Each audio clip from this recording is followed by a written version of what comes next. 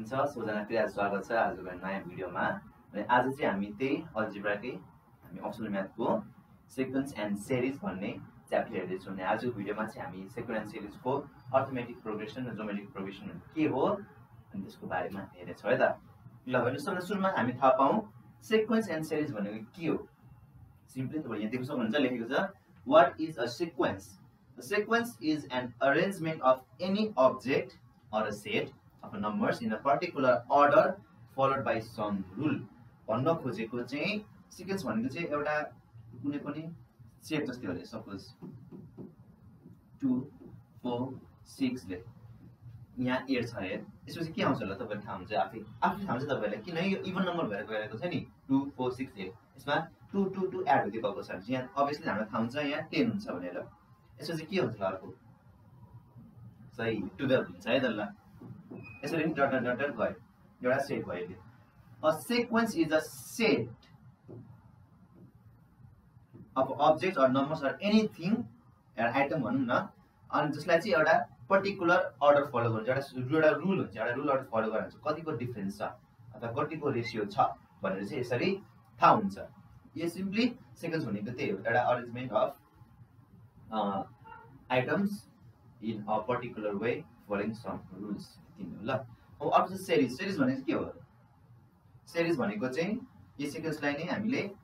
Plus अथवा minus यसरी plus यसरी हामीले लेख्छौँ भने त्यसलाई नै सिरिज भन्छ। ल सिक्वेन्सलाई प्लस माइनस यसरी हामी अर्थमेटिक सिम्बलहरुले लेख्यो भने त्यसलाई नै के भनिन्छ सिरिज भनिन्छ। ल सिक्वेन्स सिरिज भनेको यति नै हो। अहिले हामीसँग चाहिँ धेरै प्रकारको सिरिजहरु हुन्छ अथवा सिक्वेन्सहरु हुन्छ like arithmetic geometric harmonic Fibonacci धेरै छ। ल अनि आज चाहिँ हामीले पढ्न लागेको चाहिँ अर्थमेटिक जोमेट्रिक मध्ये हामीले सिलेबस छ त्यो मध्ये छ। हामीलाई कहिलेकाहीँ एक्सरसाइजमा चाहिँ हार्मोनिक र फिबोनाचीको दिएको हुन्छ कहिलेकाहीँ मात्रै। ल अनि त्यो चाहिँ के हो यदि हामी एक्सरसाइजमा आयो भने क्वेशनहरु गर्यो भने हामी त्यही बेला भन्नेछौँ है त। ल सुरुमा हामी हेरौँ अर्थमेटिक प्रोग्रेसन भने के हो। अर्थमेटिक प्रोग्रेसन भन्नु अर्थमेटिक सिक्वेन्स भन्ने एउटै होला। त्यसरी के भन्नु पर्दैन के हो भनेर गाह्रो पार्नु पर्दैन। ल के हो arithmetic progression. Arithmetic progression the sequence and series sequence series नै हो अर्थमेटिक प्रोग्रेसन हैन। When the algebraic difference between any term and the preceding one is constant भन्नु खोजेको चाहिँ जस्तो अघिको एक्जाम्पल हेरौँ है त। यहाँ 2 छ यहाँ 4 छ यहाँपट्टि 6 छ यहाँपट्टि 8 छ ड्यास ड्यास ड्यास यहाँपट्टि अझै धेरै नम्बर छ भन्नु खोजेको है। ल अब अर्थमेटिक प्रोग्रेसन भनेको चाहिँ कस्तो खाले प्रोग्रेसन भन्दाखेरि जसको चाहिँ एउटा कमन डिफरेन्स हुन्छ। जस्तै हेर्नुस् ल 4 देखि 2 कति हुन्छ यहाँको डिफरेन्स कति छ 4 देखि 2 कतिको डिफरेन्समा छ 2 को डिफरेन्स पनि हेर्नुस् त। यदि यो फर्स्ट टर्म भयो मलाई t1 भनेर डिनोट गरे है त फर्स्ट टर्मलाई यो t2 भनेर डिनोट गरे यसलाई t3 भनेर डिनोट गरे यसलाई t4 भनेर मैले डिनोट गरे अनि डट लास्टमा कति छ tn छ रे n छ रे है त सपोज। ल भने यसलाई म अहिले a भनेर सपोज गर्छु है त फर्स्ट टर्मलाई म a भनेर म सपोज गरे रे। अब यिनीहरुको डिफरेन्स कति छ त डिफरेन्स कति थाहा भने t2 माइनस t1 गर्ने t2 माइनस t1 गर्ने मतलब सेकेन्ड टर्मबाट फर्स्ट टर्म घटाउने कति आउँछ 4 माइनस 2। यहाँको डिफरेन्स कति छ यो सिक्वेन्सको डिफरेन्स 2 छ। यो सबैमा एप्लिकेबल हुन्छ हेर्नुस् है। ल 6 माइनस 4 पनि कति हुन्छ यो 2 भयो 6 माइनस 4 पनि कति हुन्छ 2 हुन्छ 8 माइनस 6 पनि 2 हुन्छ। अब हेर्नुस् यहाँ सबैमा 2 2 2 भनेर डिफरेन्स छ नि सबैलाई कतिले छुटाएको छ 2 2 2 2 2 ले एउटा इन्क्रिजिङ अर्डरमा राखेको छ एउटा सिक्वेन्समा राखेको छ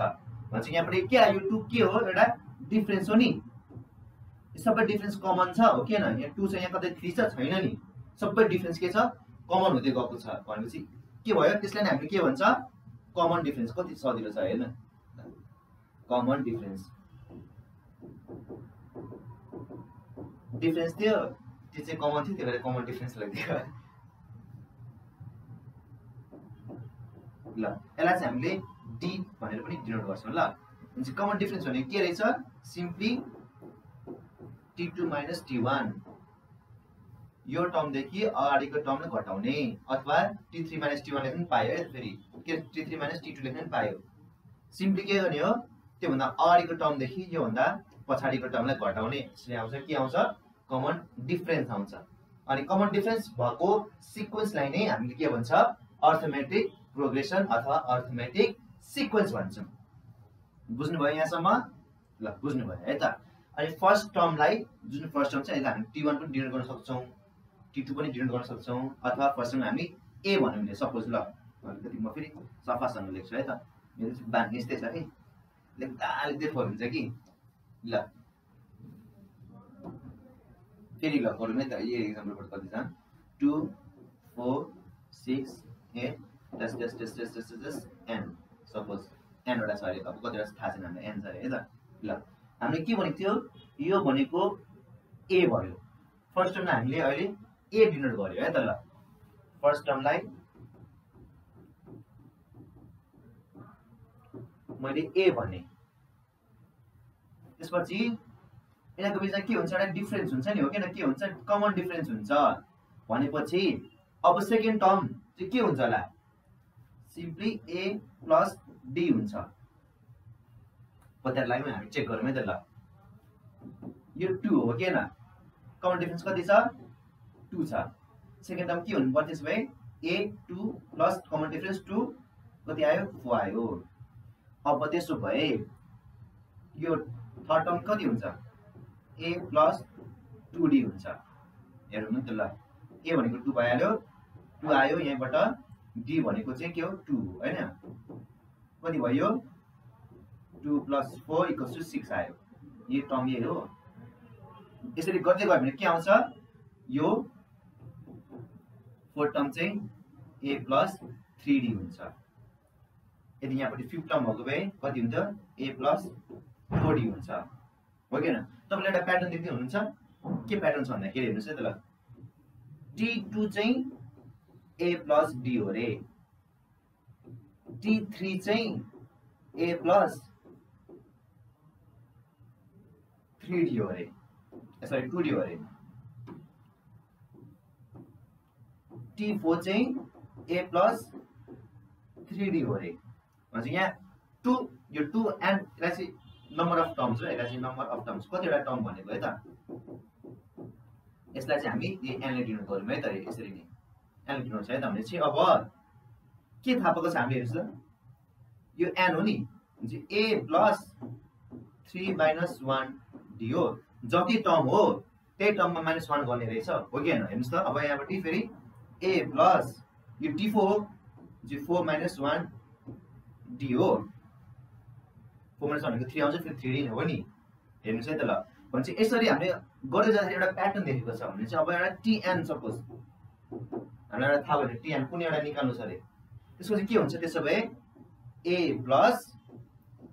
n माइनस 1 d जति टर्म हो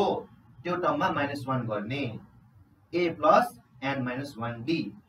यो tn = a plus n minus 1 d जुन छ यो नै हाम्रो जेनरल फर्मुला हुन्छ ल जेनरल टर्म फर्मुला हुन्छ जस्तै अब हामीलाई ल हामी कहाँसम्म गएको थियौँ यहाँदेखि 6 सम्म गएको थिएन अब यहाँपट्टि 8 यहाँपट्टि के हुन्छ t10 रे ल अब हामीलाई थाहा छैन रे रुक ल म फेरि सफा गर्छु मेरो फोर पनि भान्छ है त ल म्यानेज गर्नु होला 2 4 6 8 यो कति भयो t1 t2 t3 t4 यहाँपट्टि के हुन्छ t5 10 हुन्छ हो के न t6 कति हुन्छ 12 हुन्छ ल अहिले त हामीले थाहा छ नि त यो त सानो भयो थाहा भयो है त ठुलो भएको भए सपोज हैन जस्तै अब हामीले यो t5 छ अरे हामीलाई थाहा छैन अहिले सपोज हामीलाई थाहा छैन है त भनेपछि यसमा के हो भने हामी कति निकाल्नु पर्ने t5 को भ्यालु चाहिँ कति हुन्छ t5 मा चाहिँ फिफ्थ टर्ममा चाहिँ कति नम्बर हुन्छ त्यो हामीले थाहा पाउनु पर्यो है त ल हामीलाई के दिएको छ फर्स्ट टर्म हामीलाई चाहिन्छ हाम्रो फर्मुला के छ tn = a plus n minus 1d चाहिन्छ हो के न ल a भनेको कति छ a भनेको फर्स्ट टर्म हो 2 छ n भनेको कति छ कति चाहिने 5 चाहिने हो नि अनि t5 चाहिने हो नि भने चाहिँ कति छ 5 n भनेको 5 भयो -1 d भनेको चाहिँ कमन डिफरेन्स 2 छ र सल्भ गर्नुस् t + 4 * 2 2 + 8 = 10 आयो नि हो भने चाहिँ यो के रहेछ हाम्रो tn = a + n - 1d यो चाहिँ जनरल फर्म रहेछ जनरल फर्मुला अब यो युज गरेर हामीले जति पनि तपाईले थाहा पाउन सक्नुहुन्छ है त ल यसरी चाहिँ हामीले अर्थमेटिक प्रोग्रेसन भनेको बुझ्न सक्छौं यसरी नै है त ल अनि यो फर्मुला याद गर्नु यो फर्मुला चाहिँ पनि यो टिपी राख्नु पर्यो भने कति हुन्छ भने tn = a + n - 1d यो चाहिँ हाम्रो एकदम इम्पोर्टेन्ट फर्मुला हो जनरल फर्मुला हाम्रो यति टर्म चाहिँ यति टर्म है त ल भयो मेटाइदियो ल मेटाउन अब अर्कोमा हेरौँ है त हामी जियोमेट्रिक प्रोग्रेसन है त ल मलाई के भने अर्थमेटिक प्रोग्रेसनमा चाहिँ के हुन्छ एउटा कमन डिफरेन्स हुन्छ भने जियोमेट्रिक प्रोग्रेसनमा चाहिँ एउटा कमन रेशियो हुन्छ ल रेशियो भनेको के हो डिभाइड गर्दा आउने टर्म हो जस्तै हेर्नुस् त फेरि यहाँपट्टि 2 4 8 16 एउटा यस्तो सिक्वेन्स छ है त अब हेर्नुस् ल हामी अहिले सेम अहिले जस्तै हो t1 भन्छ यसलाई t2 भन्छ यसलाई t3 भन्छ t4 भन्छ जस्ट हामीलाई tn सम्म चाहिन्छ है त ल अब फर्स्ट टर्म a भइहाल्यो यसमा चाहिँ के हुन्छ एउटा कमन रेशियो हुन्छ यसमा चाहिँ के हुन्छ कमन रेशियो भनेको चाहिँ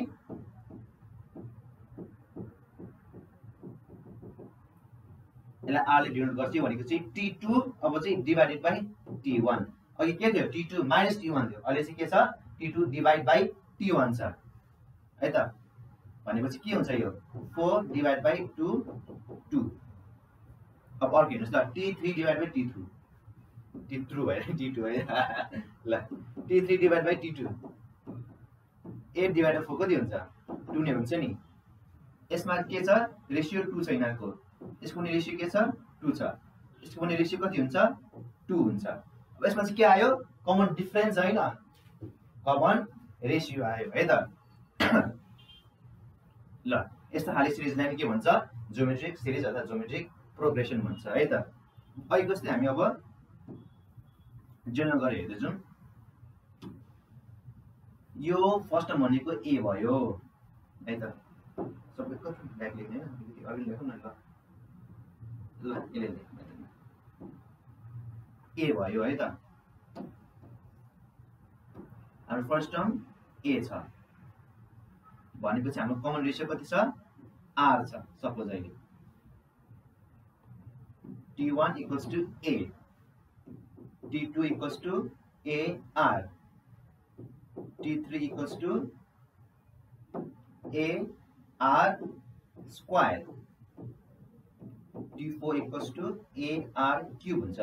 यो मिल्छ मिल्दैन हेरमै त ल a t1 भनेको a भइहाल्यो 2 नै छ है त t2 भनेको ar भनेको 2 * 2 4 आयो भनेपछि t3 भनेको ar square 2 * r square 2 * 4 8 आयो भनेपछि यसरी नै बढ्दै बढ्दै बढ्दै एउटा प्याटर्नमा गएको छ ल यसमा नोटिस गर्नुभयो तपाईले आफैले t2 भनेको कति हो 2 - 1 भयो नि पावर यसलाई के भन्छ अब ar भयो नि यसमा के हुन्छ 3 - 1 ar square यसमा के हुन्छ ar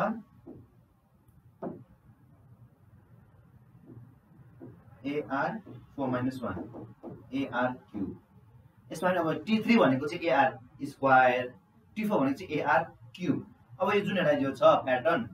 t5 भनेको ar 5 - 1 है त अब यो 5 भनेको के हो n हो नि नम्बर अफ टर्म्स हो नि हामीले कति टर्म निकाल्नु परेको a5 भने चाहिँ n भयो भनेपछि के छ यसको फर्मुला जनरल फर्मुला के आउँछ ar n - 1 यो चाहिँ यसको के भयो जनरल टर्म भयो यदि हामीलाई कसरी tn निकाल्यो भने रे तर जियोमेट्रिक प्रोग्रेसनमा फर्मुला के हुन्छ ar n - 1 अघि जियोमेट्रिक के रे अघि अर्थमेटिकको के आएको थियो tn = a plus n minus 1 d आएको थियो भने ज्योमेट्रीको के रहेछ ar n माइनस 1 यसरी हामीले थाहा पाउन सक्छौँ। जस्तै अब यताबाट हेर्नुहोस् है त ल हामीलाई अब t5 कति हो थाहा छैन है त t5 भनेको थाहा छ थाहा छैन निकाल्न कोसिस गरौँ है त t5 भनेको कति हो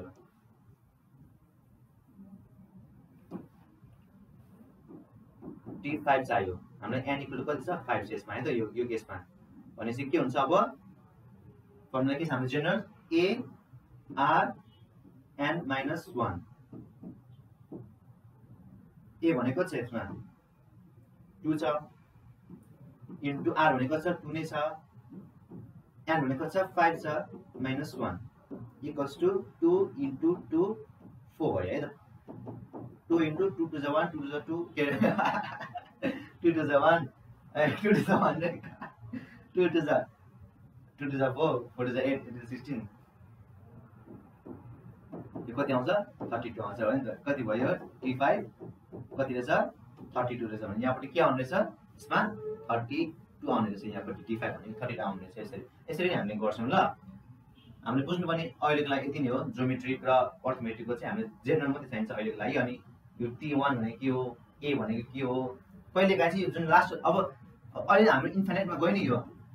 वाट इफ हाम्रो सिक्वेन्स यही रोकियो रे अब यतिमा रोकियो रे है त भने अब जुन यो 32 छ यसले यो छ यसलाई हामी लास्ट टर्म भन्छौँ नि लास्ट टर्म यो फर्स्ट टर्म भयो यो लास्ट टर्म भयो यसलाई हामीले केले पनि डिनोट गर्न सक्छौँ l ले अथवा b ले पनि डिनोट गर्न सक्छौँ फर्स्ट टर्मलाई a ले डिनोट गर्यो भने लास्ट टर्मलाई b ले अथवा l ले अथवा tn तिनटाले भन्छ ल कलेका झुकिनुहुन्छ स्टुडेन्टहरु चाहिँ यो tn भनेको अब यसमा लास्ट टर्म हो कि त्यसपछि के अरे b भनेको लास्ट टर्म हो कि अथवा l भनेको लास्ट टर्म हो कि भन्नुहुन्छ तर नझुकिनु किनकि तिनटाले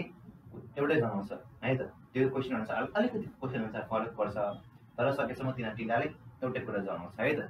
ल आजको लेसन हामी यति नै राखौँ है त अनि अर्को लेसनमा चाहिँ हामी अब अर्थमेटिक मिन र ज्योमेट्रिक मिनको बारेमा हेर्नेछौँ हुन्छ ल बाइ बाइ।